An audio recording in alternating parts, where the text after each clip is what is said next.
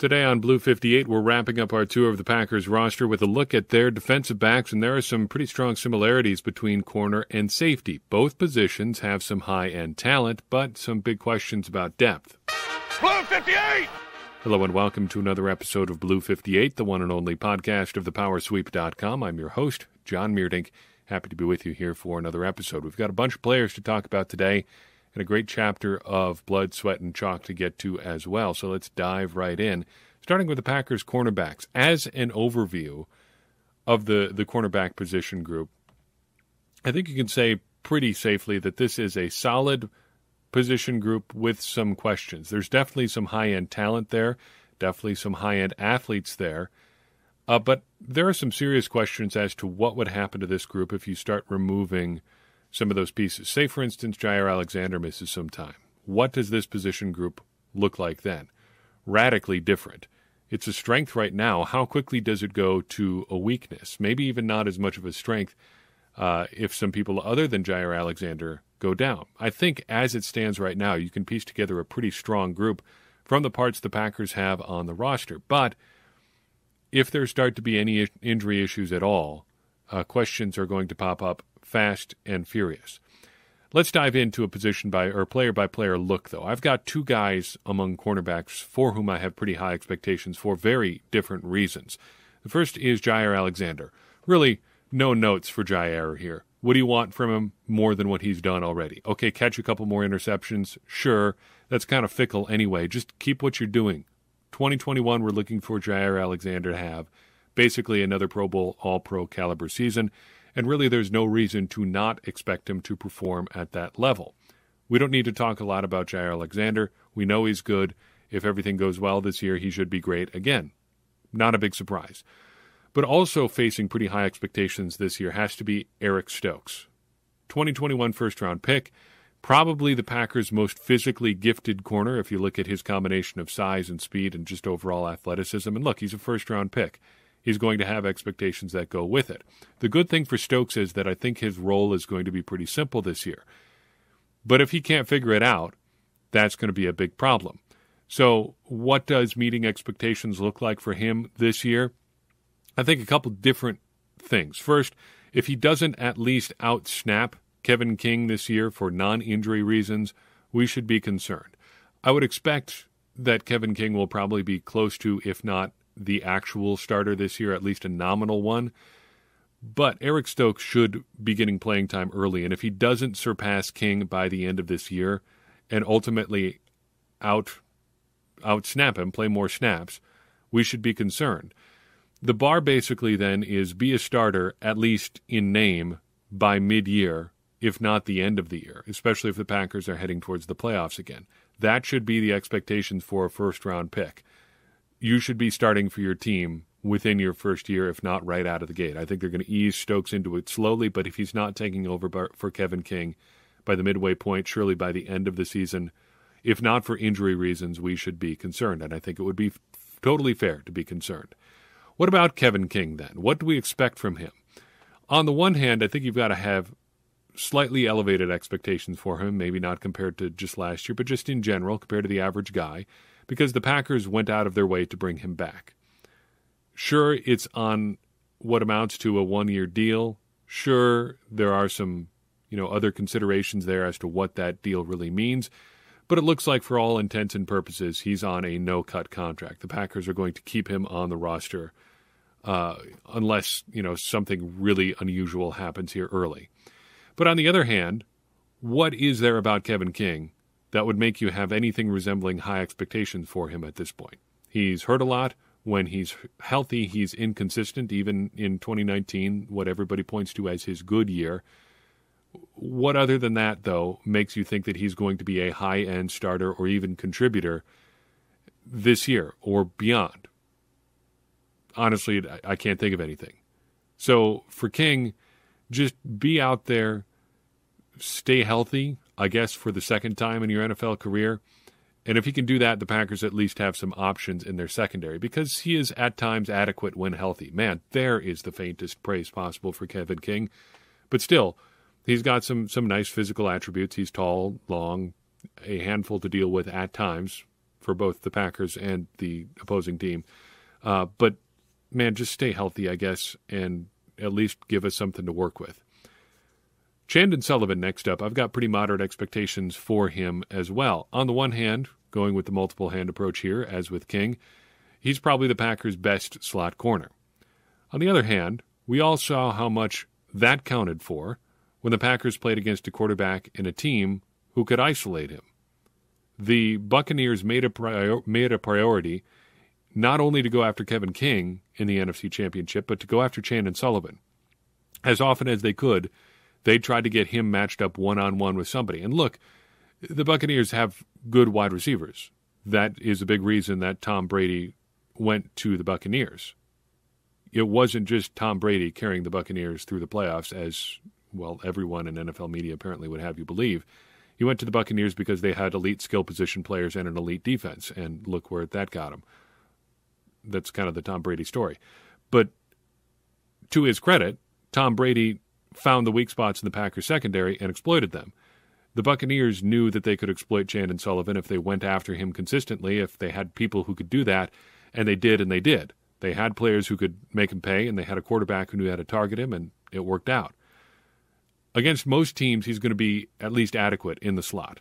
And like some of the other cornerbacks on the roster, maybe, I guess, similar to Kevin King, he does have some nice physical attributes. He's a pretty good athlete. He's pretty good size for a slot corner.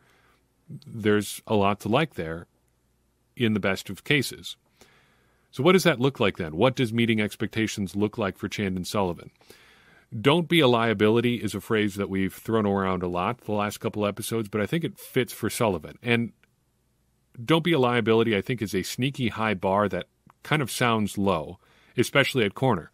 Because think about what happens for corner. Either you don't notice them at all, or you're watching Scotty Miller sprint past them for a touchdown at the end of the first half. Just to use a really example. Not trying to pick on Kevin King with that example, but in the best of circumstances, you're not noticing Kevin King on that play because he's done his job. In the worst of circumstances, well, we all saw what happened. Not being a liability is really the base level job for a guy that you expect to be on the roster. Sullivan cannot afford to be anything close to a liability for the Packers, and the Packers really can't afford to have him be one because he's pretty unique on the Packers roster. Think about it. What other slot specialists do they have? Jair Alexander can play in the slot, but they'd like him to play outside as well. Kevin King certainly isn't going to move into the slot anytime soon. You'd think Eric Stokes is probably not going to play that role either.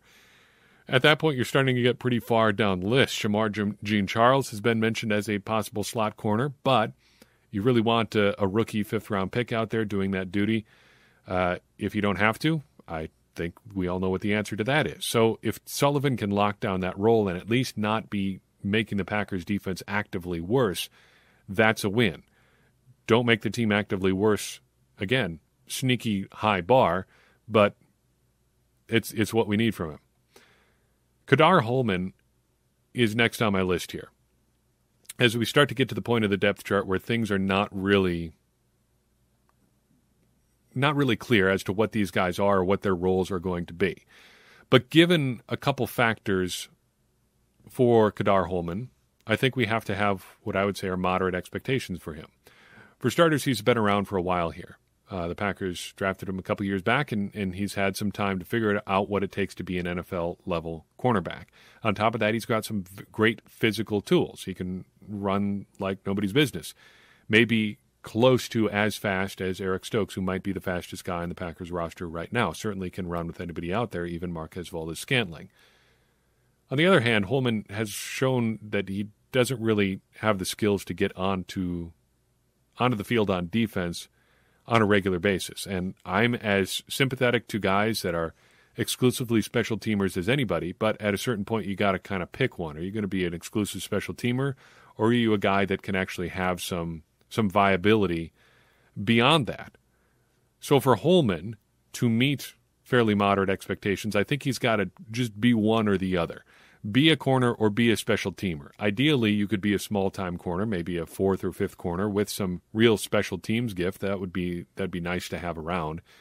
But if he's going to be a corner, show us that you can play actual defense. And if you're going to just be a special teamer, let's just have him be that and move forward. Not expect anything beyond beyond those contributions from him. Shamar Jean-Charles, the 2021 draft pick, also I think is facing pretty moderate expectations this year, the highest of the remaining guys at corner. I don't really know what to expect from him functionally this year, but he may be the best slot option beyond Chandon Sullivan. Kind of has that rangy ball hawk kind of build and some good lateral movement skills. But what kind of opportunities is he going to have? So between his role that he's probably going to be playing, probably limited to slot corner, and the depth chart itself, it's hard to not have more or less than moderate expectations, at moderate at best expectations for the draft pick. I think because he was drafted this year, the expectations are a little bit higher. They're expecting him to come in and be worthy of a draft pick instead of just going with an undrafted free agent or somebody else in that spot.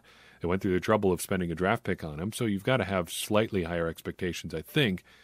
But not knowing what his role is precisely and not knowing where exactly he stands on the depth chart relative to everybody else makes this a bit of a murky picture. Now we're into guys facing low expectations, and there's one name here that you're going to say either, well, you're selling him way short, or yeah, that's about right, and that's Josh Jackson. For me, I'm not sure, a lot like Kevin King, how your expectations could be lower for Josh Jackson at this point. And we've got to address the rebuttal that I've seen going around on the internet related to Josh Jackson right now, and it kind of boils down to two words: but scheme. Yes, it is true that Josh Jackson has probably been a poor scheme fit for the Packers to this point in his NFL career. I will acknowledge that. But also I will say that you cannot be that specialized as a player and expect to really make it in the NFL. If there is just that narrow of a role where you can not even succeed in the NFL, just be a viable player who belongs on an NFL roster, I got to tell you, man, that's a pretty big ask from your theoretical NFL employer there. Sure, Mike Pettine's scheme may not have been a good fit, but you can't look like you're in completely over your head in one scheme and then convince me that you would be absolutely perfect in another. You can't tell me that it was just such a bad fit for you that you do not look like you belong on an NFL playing surface. That cannot be the case for a guy who's trying to be an NFL player. Look, for example, at Casey Hayward. Casey Hayward was not necessarily a good fit for Dom Capers' scheme, or how I guess he was used in Dom Capers' scheme. But you know what he did? He played pretty darn well when he was healthy. The only problem was that it never seemed like he was all that terribly healthy. Sure, he had 3 seasons where he was at least active for 16 games, but he was frequently pretty banged up. Josh Jackson doesn't even have that excuse.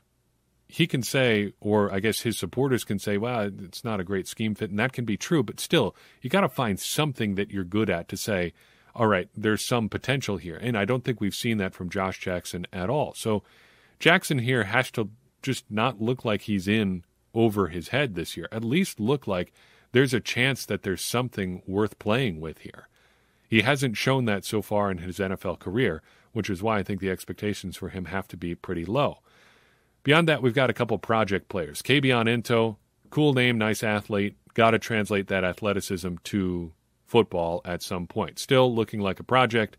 Expectations are pretty low. Finally, we talk about Stanford Samuels, one of last year's undrafted free agent darlings. Unfortunately, I think I've got pretty low expectations for his season again here. Man, does he have a tough climb of the depth chart ahead of him.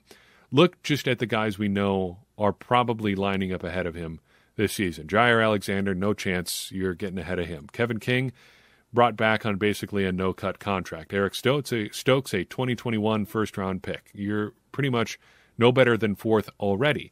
Then look at the good bets, I'd say, for guys that are ahead of him. Chandon Sullivan, a restricted free agent tender signee, pretty defined role. He's probably ahead of Stanford Samuels pretty comfortably. 2021 draft pick Shamar Jean-Charles, again, probably ahead of Samuels as a draft pick alone. And then Josh Jackson, a 2018 second-round pick, a maybe, but even so, even if Jackson isn't ahead of him, that's at least 5 other guys who probably are. So you're looking at the 6th spot at best for Samuels right now, and we haven't even thrown Kabion Ento or Kadar Holman into the mix. If Jackson is ahead of him on the depth chart, that puts him at 7th, and camp hasn't even started yet. that is a pretty tough ask for a guy looking to make the 53-man roster. I think he's got as good a shot as anybody, but it is an uphill climb. So to meet our expectations this year, I think he's got to make that climb somehow and make it to the active roster at some point this season. Practice squad looks like a pretty good bet for him to start the year, but hey, anything can happen once injuries start popping up. And if Samuels can make it to the 53-man roster, I think that's quite an achievement for him this year. What about safety? Safety is similar in some ways to corner. There is some high-end talent here. In fact, the Packers may have the best starting safety duo in the league, but really, what do they have beyond that? I'll tell you right now, I don't really know.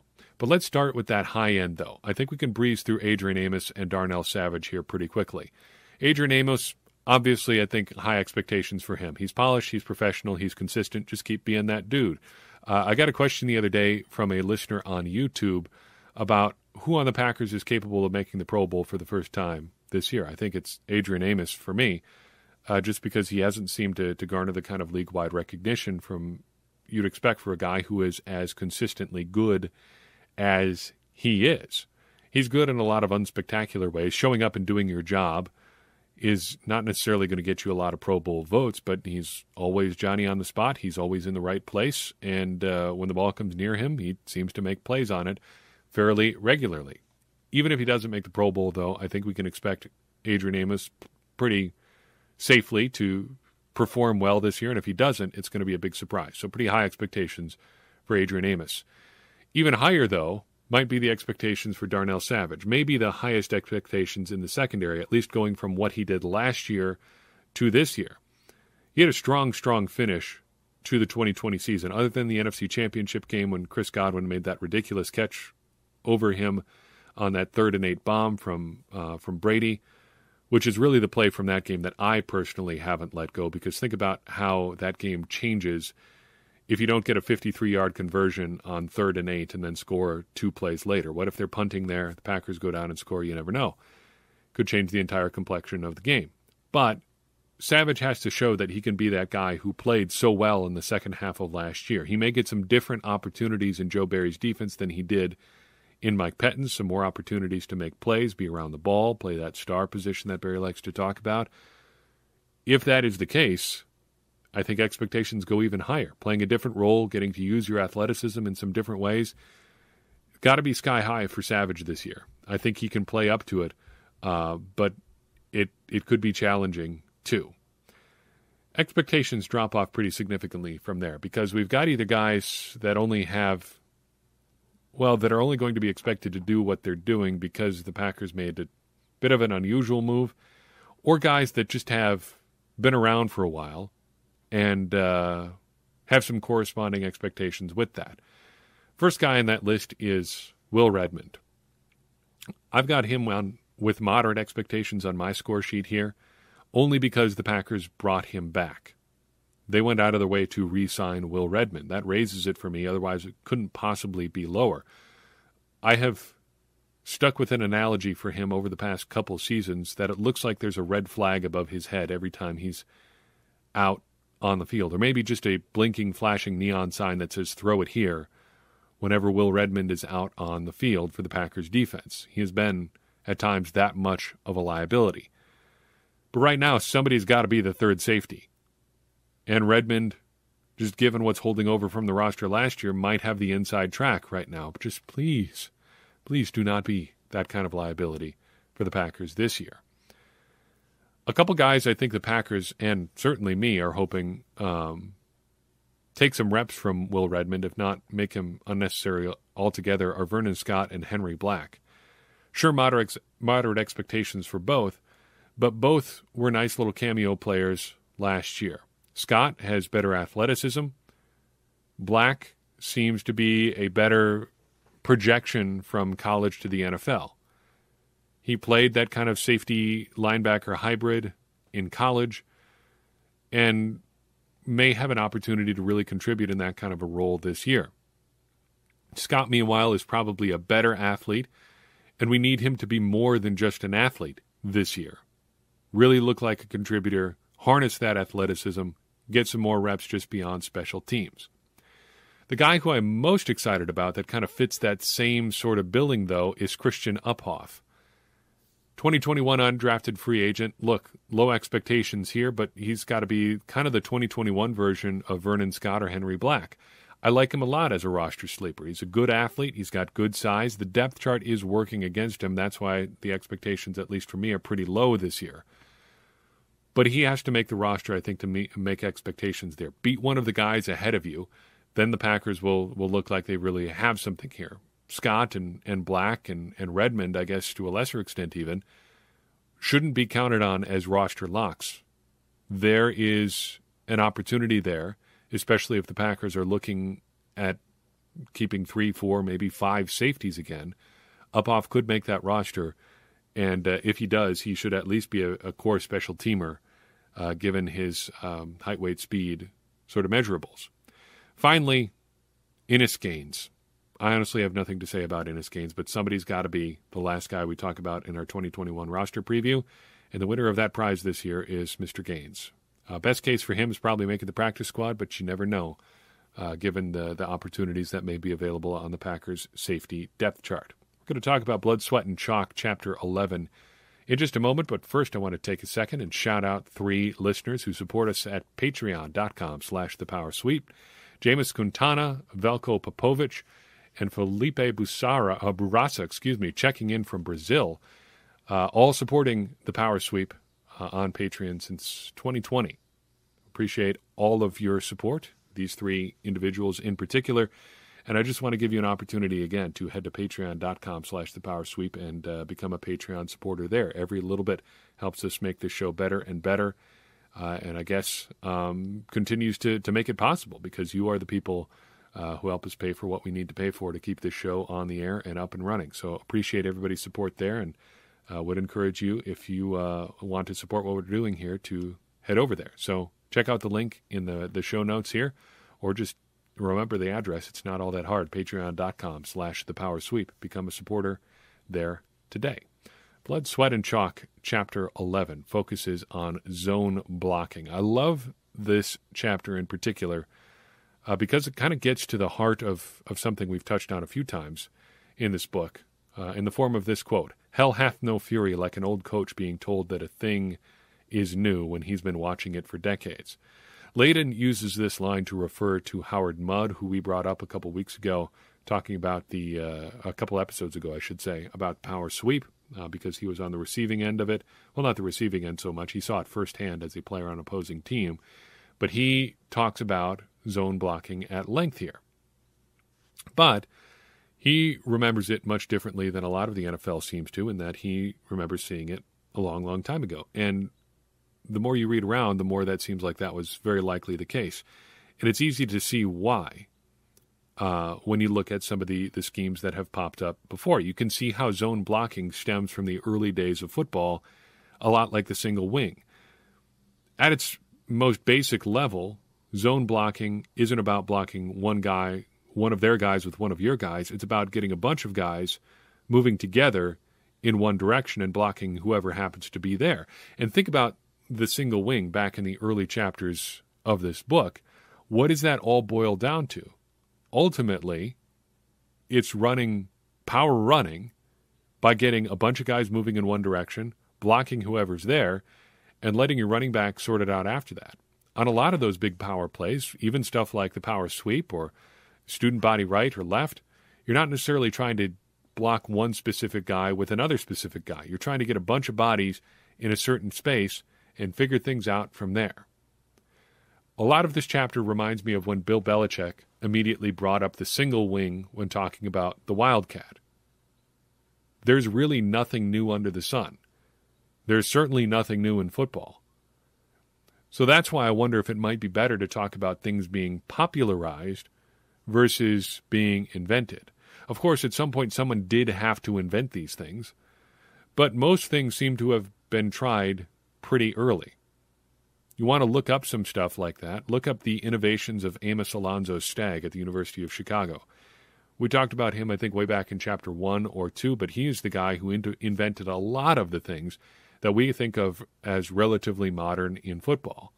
Things as basic as how practice was structured, how you go about running a football practice were innovations from way back in the early 20th century. So little of this is actually new. And zone blocking certainly isn't. As far as interesting stuff from this chapter, I really have two thoughts. First, they're both kind of related to each other. First, I thought it was interesting that Mudd insisted that zone blocking is easier than man-to-man blocking. That seems counterintuitive to me, at least, although I can see why it's the case when you read about it. In man-to-man basketball, or in basketball, man-to-man defense is oftentimes more simple than zone defense. If you played, say, a 1-3-1 versus just man-to-man defense, you can see why that's the case. There's a lot of rotation. There's a lot of spacing. There's a lot of situational awareness that goes on in zone defense that you don't necessarily have to have, at least not at the same level, in man-to-man defense. And people will quibble with that. There is a lot of situational awareness that goes into man-to-man, but it does just boil down to as simple as stopping one person. But in football, that's a little bit different. It would seem that man-to-man blocking or just man blocking is simple and straightforward, but Mudd says that's not necessarily the case. He explained it by saying there are fewer things that can go wrong because you're creating this mush where guys are working with the guy next to him and there's just less space for things to go wrong. Now with this, of course, you're going to lose some of the techniques that I grew up with, the angle blocking and pulling, but it's just easier. That was a very interesting quote. First, because an offensive line lifer actually said that something about the offensive line was easy. And secondly, because of, I guess, again, that sort of counterintuitive nature. Zone blocking seems very complicated, but it really just amounts to getting a bunch of guys moving together in one direction. And the second thought I had related to that was, I wonder if that's partly the reason the Packers have had so much success with their offensive line over the last couple of years, especially using different configurations and moving guys around so much. I think if you can simplify people's responsibilities, it's got to be easier to succeed. And maybe zone blocking is just that simplification of responsibility. If the Packers have unlocked that, that's a great asset. And as we turn to the Packers connection portion of this chapter review, I think it's easy to see why they may have some inside or extra insight into what makes zone blocking the most effective. So I mentioned at the end of the last episode that we were going to talk about Alex Gibbs today. Alex Gibbs recently passed away, but he was considered the mastermind behind the Denver Broncos running game and their zone blocking scheme that they used in the mid-'90s. It always kind of was interesting to me and interesting to me since that people have, praised the Broncos for coming up with a system or popularizing, I should say, circling back to what I said earlier, popularize this system where the running back almost truly doesn't matter. Running backs are interchangeable. I remember Sports Illustrated in the early 2000s or maybe late 90s had a piece about what they called building a Bronco back. Just finding a guy who could fit the scheme that they wanted and just plugging him in and letting him run loose. It seemed like they could do it with somebody different every single year, which makes me wonder why people get worked up about Terrell Davis. If the Broncos were so much at the forefront of proving that running backs can be interchangeable, why are we so excited about a guy who just happened to be successful in the scheme that is supposed to make every running back productive? It seems like there's some cognitive dissonance there, unless you want to say that Terrell Davis was just so good that he would have been great in any system, and maybe that's the case. But if you're talking about the Broncos system being so good, why are you giving so much credit to Terrell Davis for just, I guess, doing the job that they're insisting in the very next breath that almost anybody could do? Anyway, it's neither here nor there with Alex Gibbs. Well, I guess it's there because he was there for it, but that's not what I was trying to say. Alex Gibbs has at least two routes to significant connections to the Packers. First, you can say he worked under Mike Shanahan, which gives him connections, at least philosophically, to Kyle Shanahan, who then gives us some connections to Matt LaFleur. But there's actually a different, more direct connection between Gibbs and LaFleur. In 2008 and 2009, Gibbs was the assistant head coach and offensive line coach for the Houston Texans. Who else happened to be there at that time? Not just Matt LaFleur, though there was LaFleur as the offensive quality control coach. Yes, the other name that was there was Adam Stenovich, who was on the Texans practice squad in 2008 and 9 as an offensive lineman and would have had firsthand knowledge of Gibbs's schemes and preferences and things such as that. So there's two significant connections between Gibbs, the modern-day mastermind of the zone-blocking scheme, and Matt LaFleur, and I guess along those same lines, Adam Stenavich. Maybe it shouldn't be such a mystery that Stenavich has done such a great job on the Packers' offensive line, considering who he got to learn under in his formative years as an NFL player. Just something to keep in the back of your mind as you're thinking about the Packers' offensive line this year, which I encourage you to do as much as you can. Learn as much as you can about the offensive line, because that is going to give you a lot of insight into football as a whole. Went a little bit long today, but I think that's okay. I love giving you a little bit of bonus content now and then. But that is all I have for you on this particular episode of Blue 58. If you enjoyed this episode, I would encourage you to share it with someone you think would enjoy it. That is going to help us grow the show, get more people involved in this conversation around the Packers, and ultimately help all of us, me included, become smarter Packers fans. And that's great because, as I always say, smarter Packers fans are better Packers fans, and better Packers fans are what we all want to be. I'm your host, John Meerdink. We'll see you next time on Blue 58.